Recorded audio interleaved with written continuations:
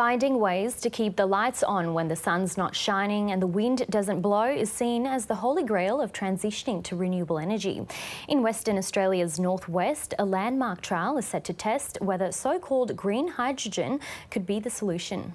For Joel Famlonga, the weather can be both a blessing and a curse in the coastal town of Denham, 9 hours north of Perth. When the weather's nice, it's full of people, and when it's windy, they all go. But it's thanks to Denham's abundance of sun and wind that a groundbreaking renewable energy project is about to start. Joel Famlonga, for one, is all for it. Well, it's something you don't think a lot about, but it's good that they're trying this sort of thing in a small town like this anyway.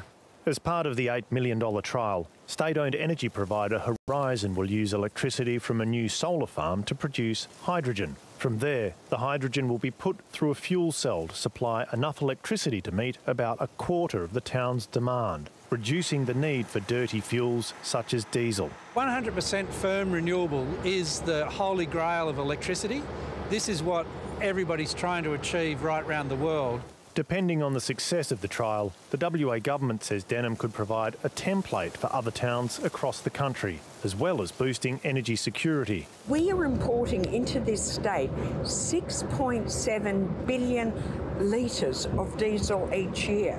You just think of that, from the carbon footprint, our supply chain vulnerability. Despite the hopes for the trial, doubts remain about how viable hydrogen will be as a fuel source, given the high costs of production now.